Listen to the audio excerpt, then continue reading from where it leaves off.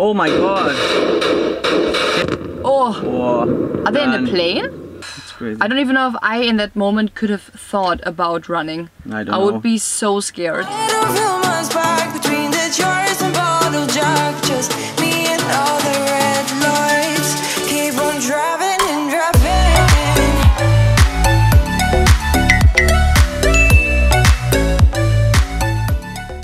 Good day everybody everyone. and welcome back. Welcome back to part 2 of the Marawi documentary. We will go Straight into this video. There's a mosquito. Let's get right into it. Was a video uploaded by Rappler YouTube channel. We don't own the footage of this video. All the credits to Rappler. We're gonna link the original video and the channel in the description down below. Go there, check it out, and make sure you're watching to the end because we read 2 comments of the day. And let's get into it the part right 2. Isa, Dalawa, tatlo, Maximula, na tayo. The ground commander in Marawi is his classmate in military school. Major General Rolly Bautista also came from Basilan. Oh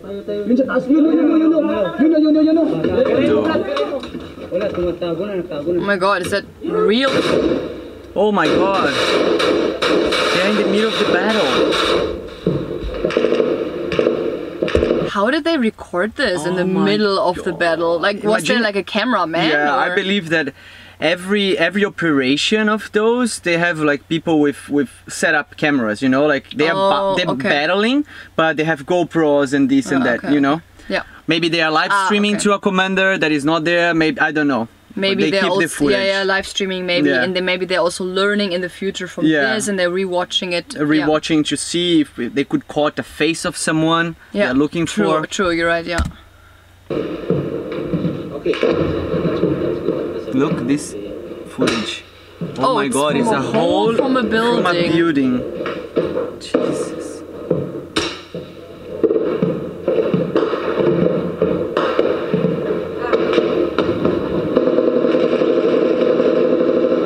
This is how the war is fought here in Marawi City. It is urban warfare. The main battle area is about 200 meters away. The Marines here who are used to fighting in the jungles. The TV, she's in the middle. In the middle of the battle. Like 200 meters away. And you can hear everything happening. That's right when the battle was happening and she's inside there. That is insane. Oh my god. She is also risking her life. Seriously. Whoa. Occupy tall buildings, and snipers here bore a hole on the wall so they could have a view of the main battle area. Gentlemen, kung nakikita nyo ang hirap na sundalo, pag-clear niya lang ng pababa, sa baba, buhos, minamaso niya yan, yung kabilang dinding, dahil pagka kumaliwa ka ng kanan, nandun ang sniper. So ang ginagawa natin, binubutas natin yung dinding. Ganun lang kahirap. Yung dalawang building, dalawang araw din namin binubutas. Ang dami namin namamatay sa pagbutas lang isang building.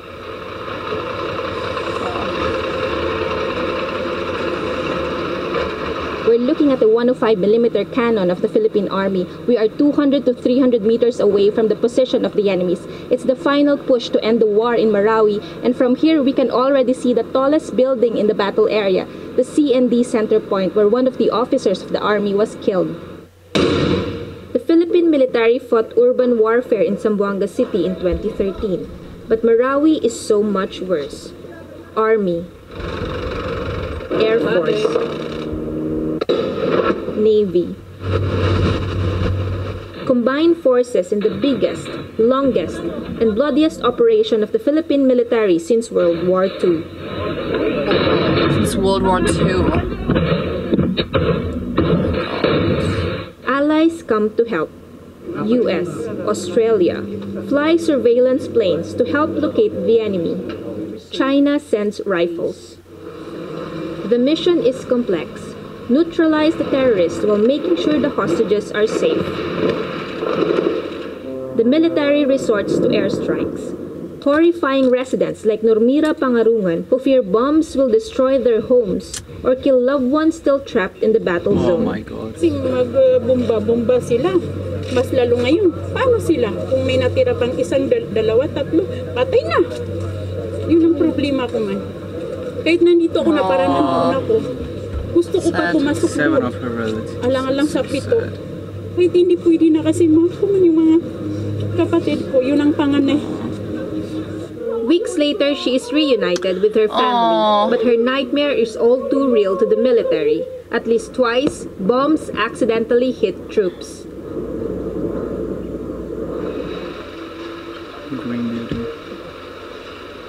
The Marawi War forces young officers to grow old beyond their years.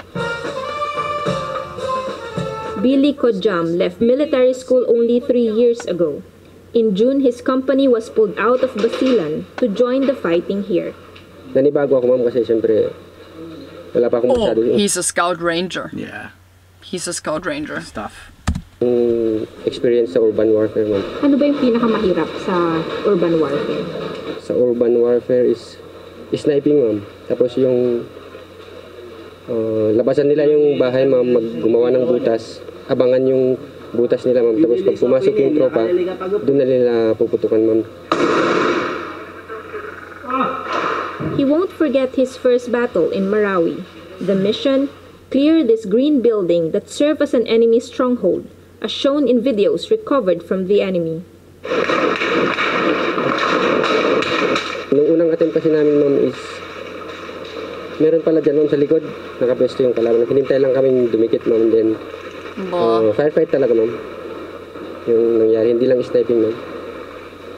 Tapos, explosions din sa from M2 o 3 ng kalaban, yung ibang naka-wounded sa tropa namin, ma'am. Colonel Mon Almodovar is Kodjam's battalion commander. Nung mga first days kasi, few days, very strong pa yung defensive ko ng kalaban. And ang na-assign sa amin is i-clear yung dalawang building na matataas doon sa harap, yung pagpasok mo dito, yung nasunog na building na kulay green yung roof. Dito, ma'am, naipit kami dito, ma'am, sa first floor. Pagpasok namin sa first floor, ma'am, is may kalaban na pala sa second floor at saka third floor, ma'am. Napasok lang kami sa first floor. Hindi na kami maka-extricate. Ang last option ng mga nilabat ko at saka yung company commander ko, ma'am, is putukan yung second floor at saka third floor habang nag-extricate kami, ma'am. Pinasok yung dalawang tangke. Dumikit kami dun sa tangke, ma'am. Then dahan-dahan kami umatras, ma'am. It will take them 4 attempts in a span of 3 days to take the building. Yung tropa namin, pabalik-balik lang. Sige, wounded, balik ulit. 1 soldier is killed. Final push. Troops push on and learn new tactics along the way, but so do the enemy. The mosques make good hiding places. The mosques. Yan, limited to strike yung mga mosques o kanyonin natin, bombahin natin yung mga mosques. Because of yung ating cultural sensitivities and respect for religion. Safe na safe pa rin sila dyan sa ilalim ng mosque, sa basement niya. They also bore holes and dig tunnels. The military can found buildings with airstrikes, but enemies can move from one building to another using these. So they were boring holes so they were already in the building. preparing it way before everything had happened. That is crazy, guys. That is crazy. I don't know what to say about it. It's what the young soul. He was a scout ranger. What the scout ranger meant with urban warfare is that it's happening in a city, right? City, because it's like urban. It's happening in the city. It's not happening in the jungle or on a field. It is in the city. I feel more upset about all the civilians that were trapped in the middle of this battle because they have nothing to do with it at all. And they're losing their houses and losing their families, and it is so such a thing that you know, like the civilians were trapped there. Innocent people, they were there in the middle of it. It's unfair. It's just unfair. Hindi sila nagukay. Eventually, habang tumatagal, nag-hukay na sila, nagpa-panel na sila. So, kumbaga, nag-i-improve din yung kanilang mga tactics tsaka mga techniques. So, kaya tayo, we have to adapt din sa kanila based din kung ano yung tactics ng kalaban. Oh, may tao sa likod ng 621, kamo. Stamp. 2, 3. Bilisan mo, singit ka muna. 3. Oh, they need a request. Sir, may tumawid galing 1S papunta 4. 4 mo, sir. 4 na, sir, 4 na. 5. 5 na, sir, 5. 5 na, sir, 5. Tirahin nyo na, sir, 6-1. Oh, Whoa. are they in a Man. plane? Are they in a plane? I don't know. A new problem emerges as troops close in. Improvised explosive devices or IEDs. Tubok yung suspected nating IED, hindi natin malaman kung anong klaseng ordnance item siya. Pero most probably, remote controlled siya by cell phone. Yung mode of detonation niya is by cell phone. The battle area becomes even more complex. Troops need to move fast to evade enemy snipers, but not too fast or they will trip on these bombs. The death toll rises. Death is always there. Sa pagsundalo ka, nandyan lang talaga yung isang paa mo, lalo na pag nasa giyera ka, it's always, kumbaga, nakabaw na yung isang paa mo sa hukay. So, expected na namin yan. So, however, we as leaders, we tried so hard para protektahan yung aming sundalo. Almodovar's 3rd Scout Ranger Battalion later plays a big role in ending the war. Peace process. Galing kami sa Buteg, yung sa Kuan. Oo, matagal na yung ilang buwan na yung ngayon. Lumikas na yung mga ISIS. Dito sila nag-transfer. Eh, sabi ko, bakit ganito na kahit saan tayong pumunta na may ano? The war against ISIS-linked groups in the Philippines did not start in Marawi. It's in Butig, where the Maute brothers operated for years. It just so happened that the mother is from Butig. Nung napag-isipan nila itong plano nila, dito sila pumunta sa Butig. Nangyari lang siguro, I guess, na dahil malawak yung bundok namin, at saka medyo may kalooban ito, dito sila nagtatago kasi medyo malayong abuti na military. Butig is no ordinary town. It's host to one of the biggest camps of the Moro Islamic Liberation Front, the country's dominant Muslim rebel group. This is how the peace process is connected to the war in Marawi. The father of the Maute brothers was once a member of MILF. He and his sons rejected the political solution the group espouses, the creation of a new Bangsamoro region that will give Muslims wider powers over their land. The Mautes prefer the radical ideology of ISIS and decide to carve their own territory. MILF Peace Panel Chairman Mohagher Iqbal says they work to counter the spread of ISIS ideology. Only the factor of the MILF is preventing the Moti group to recruit so many people to their side. But delays in the peace process erodes the MILF's influence, especially among the young. The leadership of the MILF belongs to the first generation of leaders, and they are advocating for the political resolution of the conflict in Mindanao, which government has not yet complied fully, especially the passage of the BBL. So in terms of moral ascendancy, I think the Moti group is taking something from the moral ascendancy of the MILF. It's become a battle for legitimacy. In 2016, the town that enjoyed relative peace since the MILF embraced the peace process becomes a battle zone once again. Oh no. It was even 2016. So this town had already like a battle in 2016 and now again in 2017, like a year later.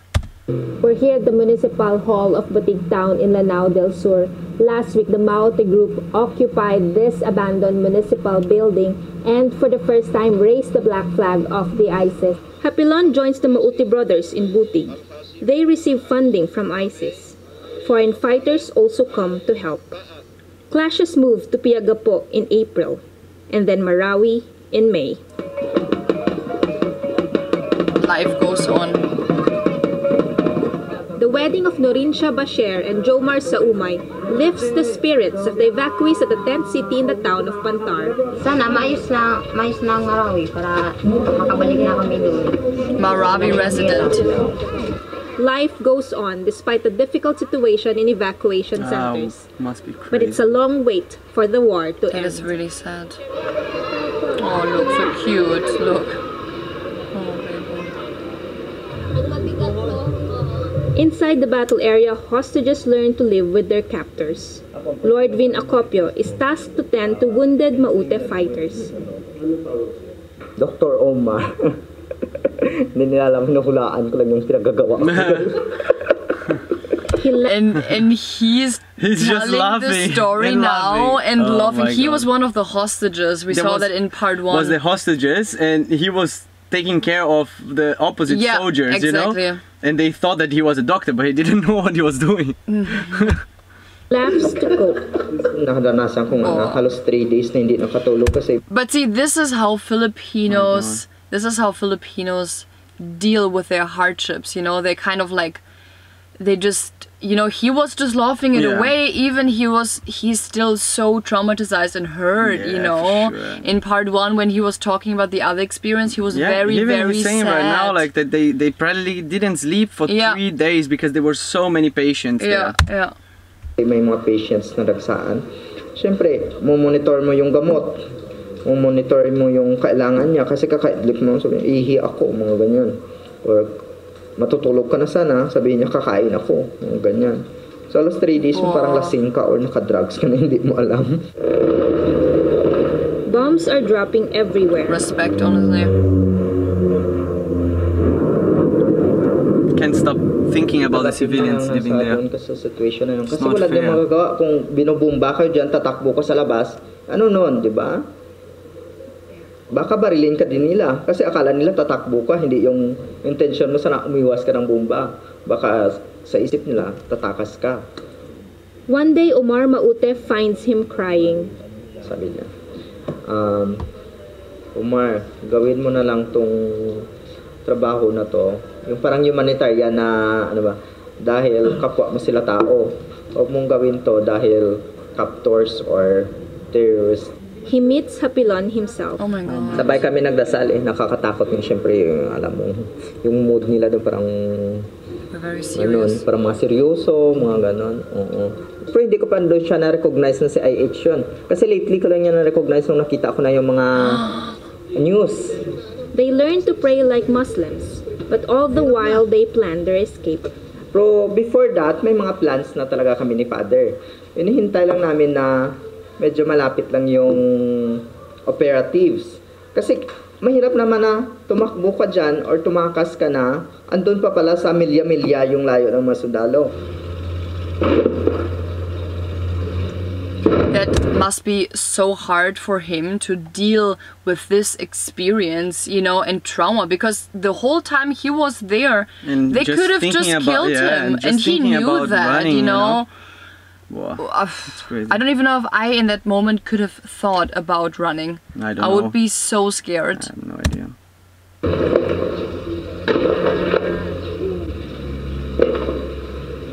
We're only about 400 meters away from Batu Mox, where troops had an intense firefight with the enemies. They overwhelmed them and were able to rescue Father Chito Sugano. Oh wow!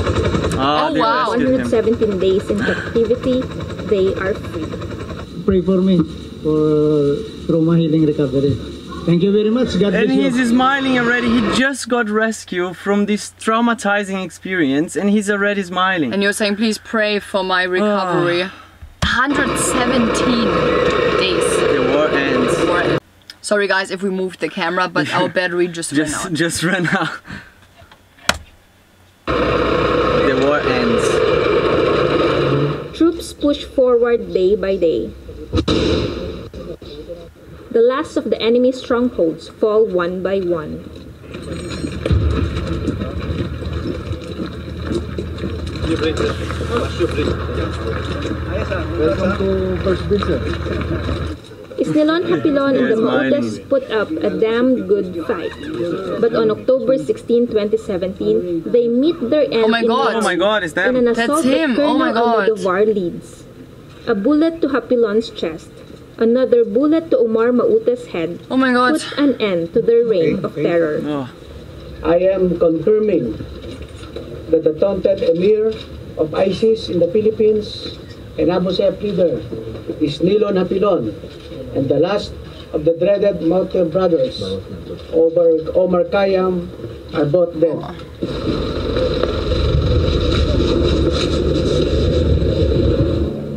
My god. That's so sad. Look at that building. Destroyed.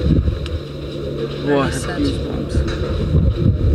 Oh, it's completely destroyed. That's It so was a war sad. zone. It was a war zone. So sad. Everything. Oh, I'm speechless. This is what's heartbreaking going inside the battle area. We see how houses are destroyed, and we're seeing human skeletons among the debris, still to be retrieved from the battle area. Oh my god. Skeletons. The crisis is not over. Beyond rebuilding homes and burying bodies claimed by the longest war since World War II is an urgent cry to address the root cause of conflict. There are boiling issues to resolve to prevent Marawi from happening again here or elsewhere. Carmela Fonbuena, Rappler. Wow. Well, I got goosebumps even to this journalist, seriously, because she was in the battlefield. What a documentary. You know, with the camera team. I mean, wow, respect to you guys. Yeah, what a documentary. On Rappler, wow. Wow. Honestly. Guys, we're gonna link again, we're gonna link Rappler YouTube channel and the social media in the description down below.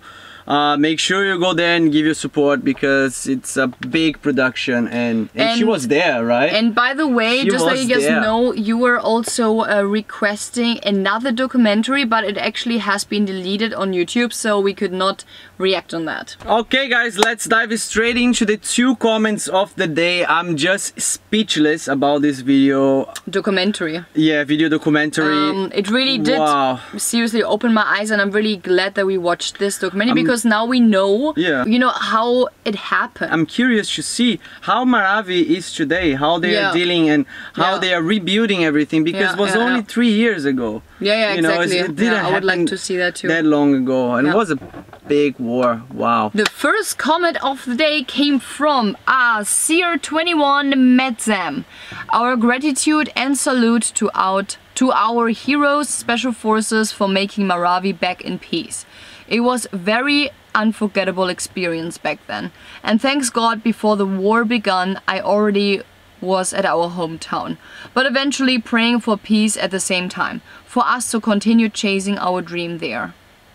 Hashtag survivor, hashtag proud MSUN, Marawi main branch, hashtag 2017 Marawi Siege. Wow. Siege? I'm not sure how. Siege, okay. That's very heartbreaking. Wow, that's really hard, I'm really sorry, honestly. But I'm glad that now everything is getting back to normal. You know, everybody's safe and rebuilding, and it's a new start, I would say. The second comment of today came from Mark Mabs. Hashtag happy reaction subscribers, hashtag MABUHAY, hashtag Vanessa and Fernando keep safe. Hahaha. Thank you. Shout out please in the next video. I'm a new subscriber and I love your video for supporting our country and appreciate our country, the Philippines. Thank you, we appreciate. Maraming salamat po, Mark. Thank you so much for your beautiful comment. Thank you all of you for watching this video. Please share this video with your friends and family, people that should be aware of what happened in Marawi. Or someone that could use a smile today. Thank you guys for watching, and we see you guys in the next one. Mahal namin kayo and paalam. Stay safe. MABUHAY, everyone. We love you, right? Lately all it ever does is change. Feels like we're only talking, going round and around, back around. I will fight like no other every day. I won't stop like the others.